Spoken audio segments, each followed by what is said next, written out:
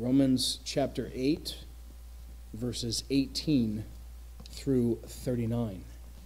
Hear now the word of the Lord as he speaks through the Apostle Paul. For I consider that the sufferings of this present time are not worth comparing with the glory that is to be revealed to us. For the creation awaits with eager longing for the revelation of the sons of God. For the creation was subjected to futility, not willingly, but because of him who subjected it, in hope that the creation itself would be set free from its bondage to corruption and obtain the freedom of the glory of the children of God. For we know that the whole creation has been groaning together in the pains of childbirth until now. Not only the creation, but we ourselves who have the firstfruits of the Spirit groan inwardly as we wait eagerly for adoption as sons, the redemption of our bodies.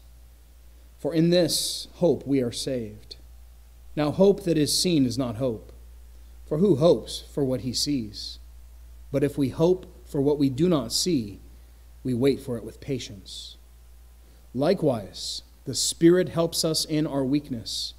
For we do not know what to pray for as we ought, but the Spirit himself intercedes for us with groanings too deep for words.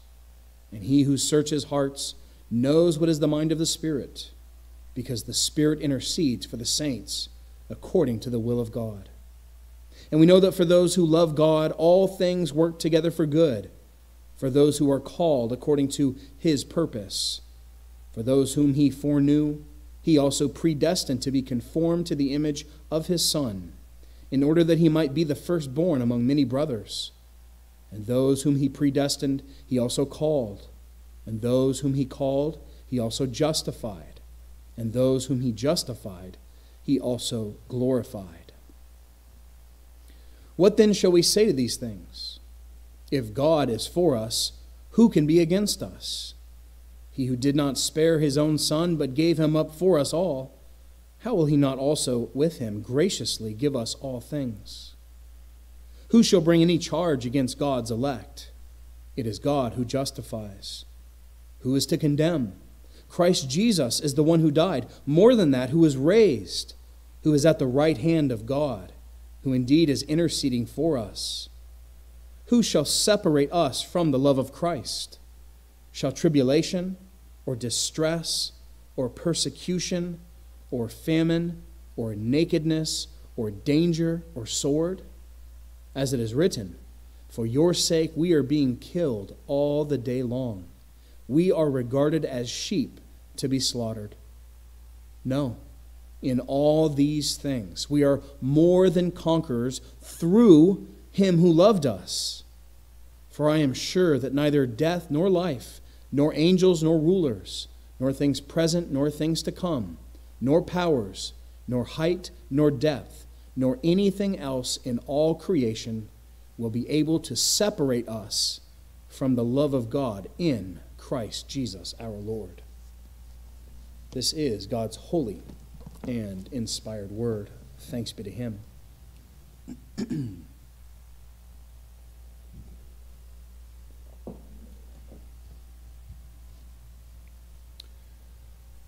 How is it that some people become Christians and live their life in a particular way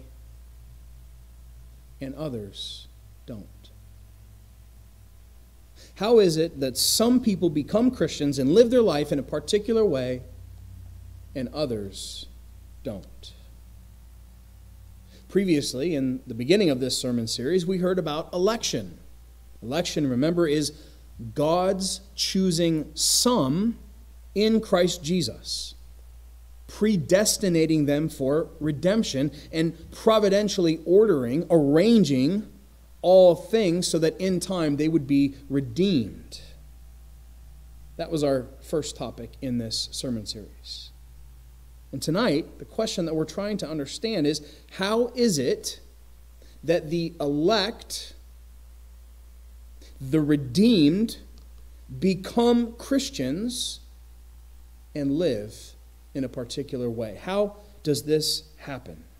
That's the question that we're going to answer tonight. And so the topic tonight is effectual calling and union with Christ. Effectual calling and union with Christ. In a sense, this is the beginning of the Christian life. Effectual calling and union with Christ. And tonight we're going to see that those who are chosen in Christ are, in time, called, united to Christ, and partake in his benefits and produce fruit. Those who are chosen in Christ are, in time, called, united to Christ, and partake in his benefits and produce fruit. In order to see this, first we're going to orient ourselves to where we are in the order of salvation. Second, we'll define our terms. In particular, tonight, outward calling, effectual calling, and union with Christ. And third, we'll consider the biblical data. We'll find out if the Reformed just made these doctrines up or if it's actually biblical. Again, those who are chosen in Christ are, in time, called, united to Christ, and partake in his benefits and produce fruit. We're going to orient ourselves in the order of salvation, see where we are. Then we'll define our terms, outward calling, effectual calling, and union with Christ, and then we'll consider the biblical data. So let's begin by understanding where we are in the order of salvation. Remember now, the order of salvation is how the Reformed churches historically talk about redemption applied. Redemption applied. Before time, God chose a people for himself. And the Father gave those people to Christ in order that he would redeem them by his life, death, resurrection. And we call that redemption accomplished. The work of Christ in his incarnation, perfect life, atoning death, resurrection, that is redemption accomplished. And then the Holy Spirit applies that work of redemption to us in time, and we call this redemption applied. And there is a certain logical order to how redemption is applied. And we call this the order of salvation. And again, if you're not getting all the terms, that's okay. It took me a really long time to not feel like there was a fire hose coming at me when I tried to learn about these things. And there's not going to be a quiz. There's no exam on this. Now, the basic structure of the order of salvation, can be seen in our Romans reading. For those whom God foreknew, he also predestined to be conformed to the image of his Son, in order that he might be the firstborn among many brothers. And those whom he predestined, he also called. And those whom he called, he also justified. And those whom he justified, he also glorified. So look at all those terms that we have here. Foreknown, in other words, chosen. Then predestined. And then called. And then justified. And finally, glorified. English Puritan reformer William Perkins, also known as the architect of Puritanism, called this the golden chain of salvation. And by using the rest of the Holy Scriptures, the Reformers filled in the rest of the aspects of salvation, the ones that aren't listed here. Paul lists a few, but he doesn't list them all here. And so what the Reformers did was they filled in the rest logically, so that what we have is election, calling, union with Christ, regeneration, faith and repentance, justification, adoption, sanctification, preservation, and glorification. And there's a logical order to this. Who are the ones who are called? The ones who are chosen in Christ. Who are the ones who are united to Christ? The ones who are effectually called. Who are the ones who are regenerated? Those who are united to Christ. Who are the ones who are given faith and able to repent? The ones who are regenerated. Who are the ones who are justified? The ones who believe and repent. Who are the ones who are adopted? The ones who have been justified. Who are the ones who are being sanctified? The ones who are justified and adopted. Who are the ones who are preserved? The ones who are justified, adopted, sanctified. And who are the ones who are glorified? The ones who have all those things. Do you see why there's a logical order to the order of salvation or redemption applied? So redemption is accomplished by the work of Christ. All of the work that he did. And then, by the power of the Holy Spirit, that work is applied to us. The good news of Christ, the gospel, is applied to us so that we would be redeemed. And the Holy Spirit does this in a logical order. The order of salvation. Okay? So that's what we're talking about. So where are we in this wonderful order of salvation? We're at the beginning. The beginning of the Christian life. Effectual calling and union with Christ. You can't have regeneration. You can't have faith and repentance. You can't have justification, adoption, sanctification, preservation, glorification without this. Effectual calling and union with Christ. All of those things are benefits that flow from effectual calling and union with Christ. So it's a very important step. It's the beginning, in a sense, it's the beginning of the Christian life. So where are we? We're after election, and we're now at effectual calling and union with Christ. That's orienting ourselves, getting our bearings. And so now we move into our second consideration tonight, a definition of our terms. We should know what these terms mean, right? We hear them all the time. We read about them in Scripture. I say them quite often. So what do they mean? We're going to look first at the outward calling. Then we'll look at the effectual calling. And third, we'll look at union with Christ. Now, there's plenty of room in here for you to take notes, by the way. Right there. So first, let's take a look at the outward calling. What is this? This is the outward or external call, also known as the preaching of the gospel. The preaching of the gospel. Repent and believe. Here's the good news of Christ. Turn from your sin and turn to God. So when the word is read and preached and expounded upon, when the gospel is clearly articulated as the good news of Jesus Christ for your redemption, his coming in the flesh, his perfect obedience, his atoning death, his resurrection, his ascension, his enthronement, when it's preached, it's called the outward call, also sometimes called the free offer of the gospel. That's what the Dutch Reform called it. The free offer of the gospel. You know what they said at Dort? They said the gospel needs to be preached promiscuously. We often think promiscuous is bad. Well, not when it comes to the free offer of the gospel. It needs to be preached everywhere to everyone. Why? So that all the elect would be called. So that all the elect would be called. The free offer of the gospel, it's the preaching of the word, it's the preaching of the gospel. As our Lord Jesus said, many are called, but few are chosen. Many are called. The offer of life in the gospel is preached. The call goes out, and the outward call is presented to all the nations. And all the elect are brought in through the outward call. So that call goes out because that's how God has decided he is going to save his people through the ministry of the word. Ministry of the word. Remember we say word, sacrament, prayer. Word, sacrament, prayer. The ministry of the word is so important because that's how God has decided he's going to save his people. Through the ministry of the word. Paul says this in Romans 10:14. I know we're not at the biblical data yet, but just so you can get an idea. How then will they call on him, that is God, how then will they call on him in whom they have not believed?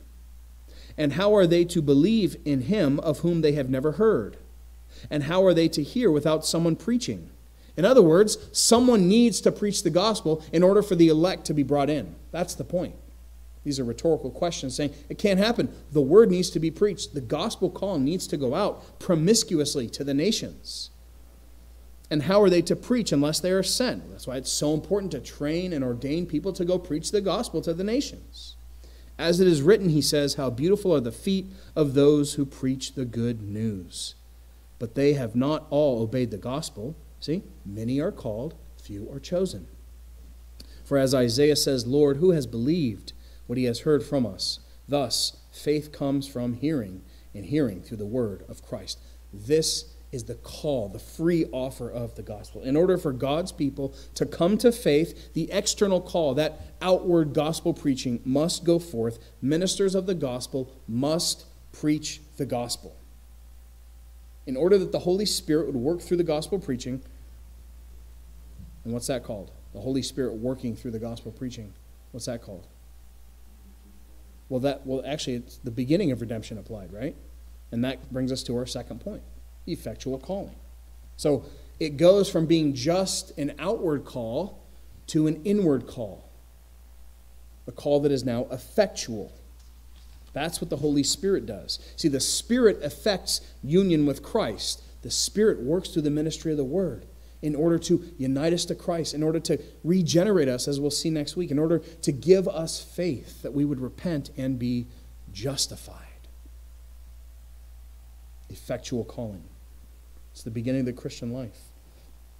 It's when somebody goes from merely hearing it to actually having that gospel call become effectual for their salvation. Redemption applied. Now, at the top of the liturgy, we can see how our Reformed confessional standards talk about effectual calling. We've got the Westminster Shorter Catechism, that thing that all Presbyterian children know by heart because they were catechized in it. That thing that I would encourage all of us to study and learn. I learned it because I had to, but I would recommend learning it for your own spiritual edification. Question 30 says this: the Spirit applieth to us the redemption purchased by Christ. Isn't it nice when you see that I'm not just making terms up? The Spirit applieth to us the redemption purchased by Christ by working faith in us and uniting us to Christ in our effectual calling. Effectual calling. Or, as the confession describes it, all those whom God hath predestined unto Christ. So it's going back to election. All those whom God hath predestined unto Christ, and those only, He is pleased in His appointed and accepted time effectually to call by His word and Spirit. The Spirit works through the Word. God effectually calls by His word and Spirit out of that state of sin and death in which we are by nature unto grace and salvation by Jesus Christ. Confession continues. Whereas others, not elected, although they may be called by the ministry of the word outwardly, the free offer of the gospel, yet they never truly come to Christ and therefore cannot be saved. This is why some people hear the preaching of the word, and their only response to it is, it's too long. You're taking too much time. Because nothing is happening. It's only external. It's hitting their ears and falling to the ground. It's hitting their heart and falling to the ground. This is why many people leave the church. This is why many people don't make the Lord's Day a priority. Many are called. Few are chosen. Hey, those aren't my words. It's the words of Christ. And He's talking about the kingdom of God and the great feast that everyone is invited to. Many are called. Few are chosen. Because even though some hear that gospel call, that outward call, nothing is happening to them spiritually. They're still dead. They're not alive in Christ. Christ and His Spirit have not taken residence in that person. No effectual call, and thus no union with Christ. It's true. Hard to hear, but true. And that brings us to our third term, union with Christ. what is union with Christ? Union with Christ is that vital, unbreakable spiritual union that believers have with Jesus Christ. All those who are chosen in Christ are in time by the Spirit united to Him in their effectual calling. Our larger catechism describes this union. It says, the communion in grace, it's talking about union with Christ, which the members of the invisible church have with Christ, is their partaking of the virtue of His mediation in their justification, adoption, sanctification, and whatever else in this life manifests their union with Him.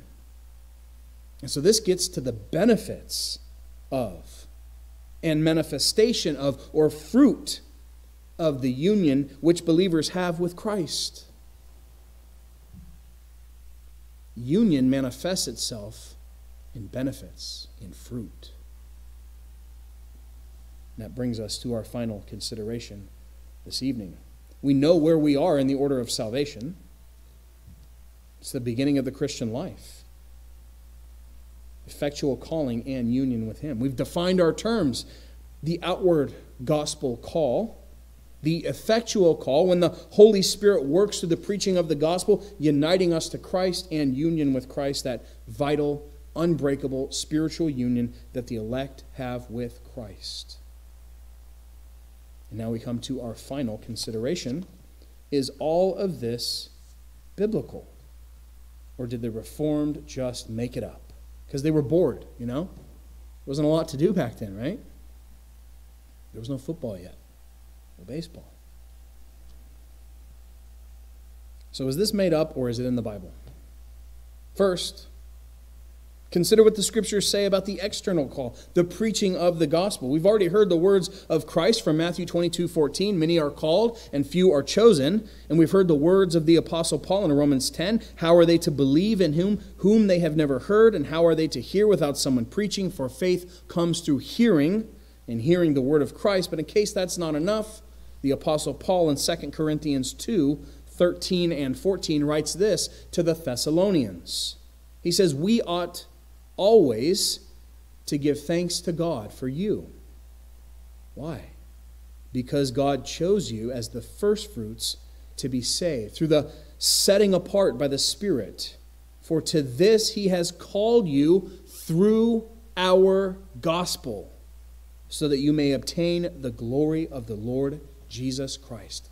You have been set apart by the Holy Spirit through the gospel. Through the gospel. God has set us apart by His Spirit.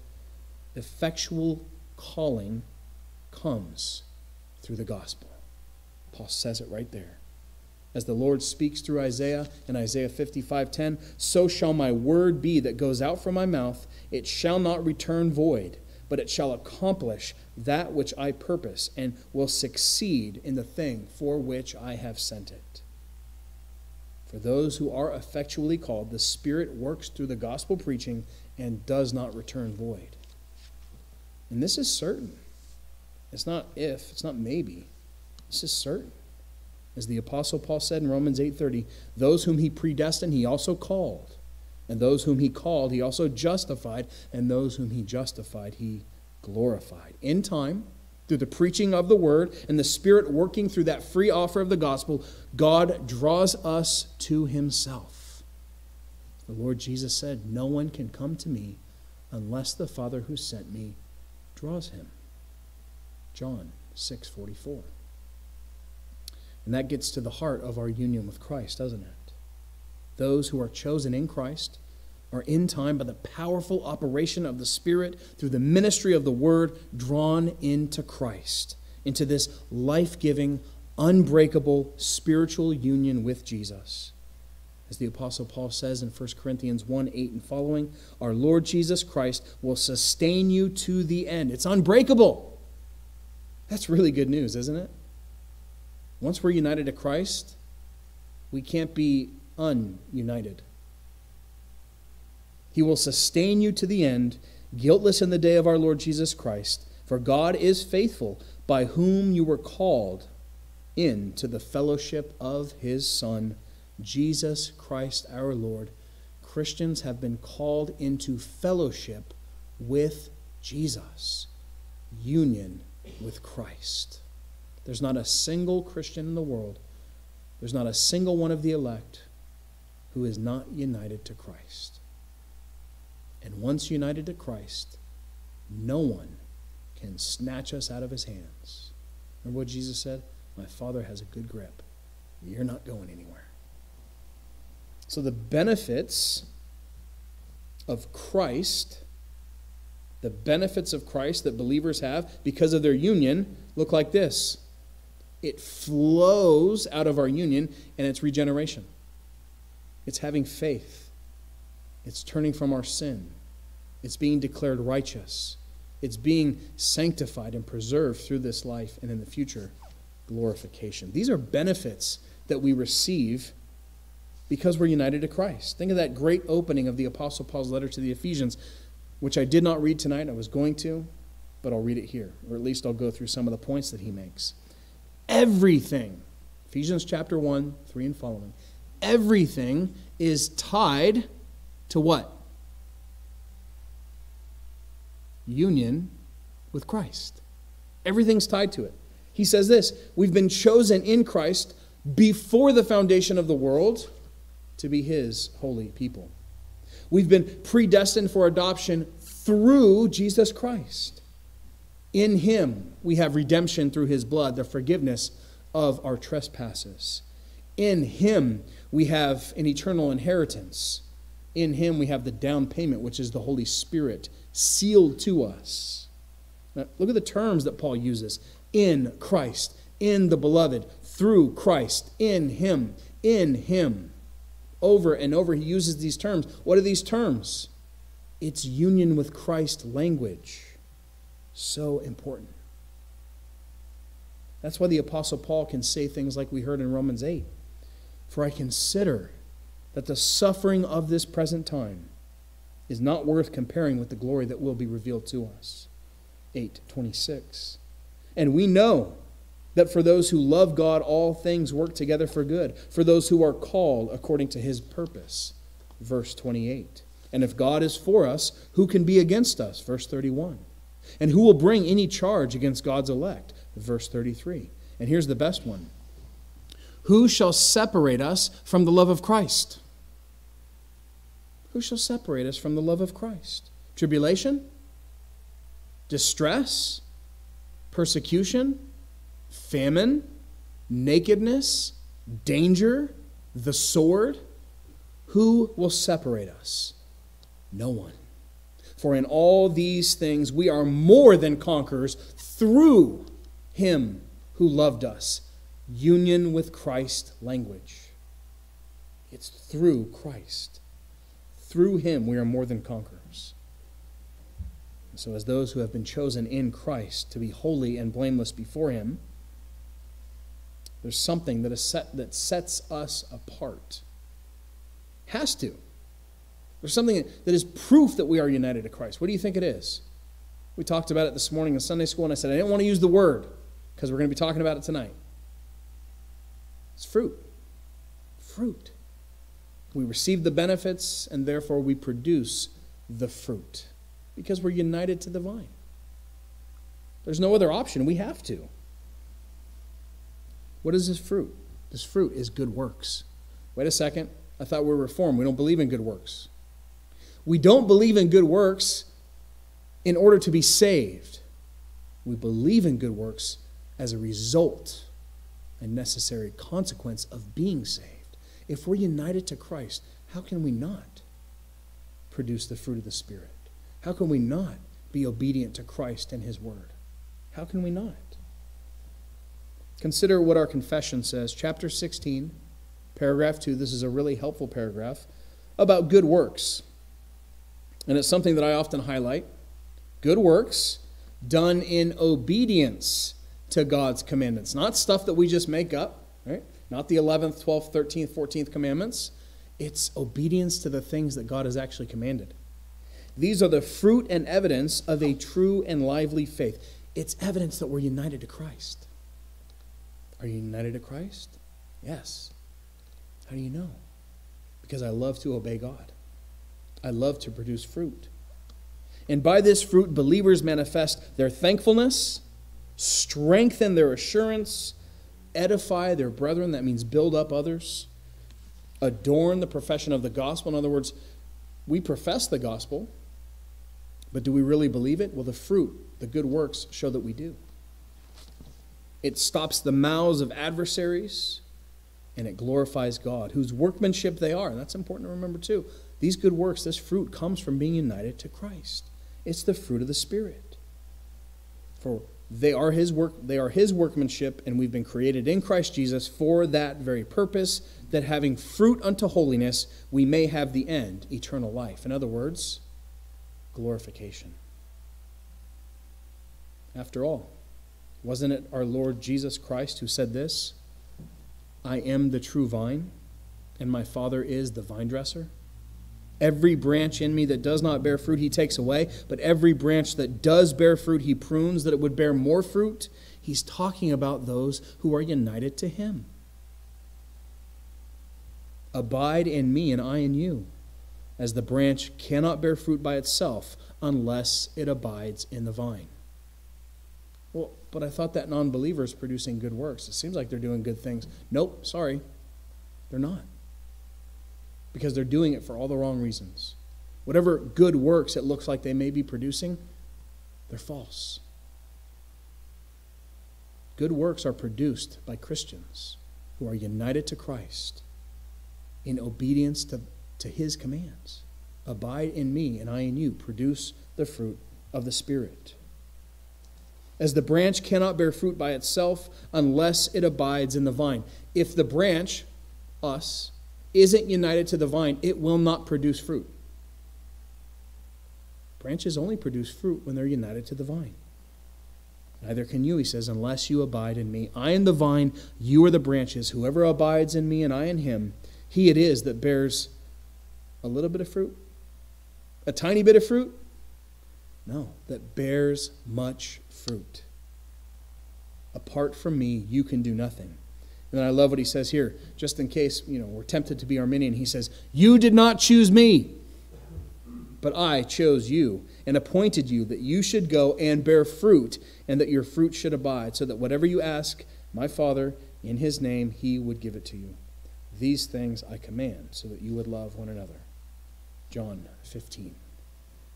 What's Jesus talking about? He's talking about our union with him and the fruit that is necessarily produced by being united to the vine, Christ. So we come back to our original question, which was, how is it that some people become Christians and live their life in a particular way while others don't? Because we have been effectually called and united to Christ. And so we've considered where we are in the order of salvation, effectual calling and union with Christ, the beginning of the Christian life. We've defined our terms so that now we understand what the outward calling is, what the effectual calling is, when the Spirit works through the preaching of the gospel, uniting us to Christ, and we understand union with Christ. That vital, unbreakable spiritual union that the elect have with Christ. And we've seen that this is indeed biblical. And therefore we can conclude that those who are chosen in Christ are, in time, called, united to Christ, and partake in his benefits and produce the fruit of union with him. Thanks be to God that he has effectually called us, united us to Christ by the preaching of the gospel, and gives us the benefits, those wonderful benefits that flow from union with Christ, namely justification, adoption, sanctification, glorification, and the fruits thereof. Amen.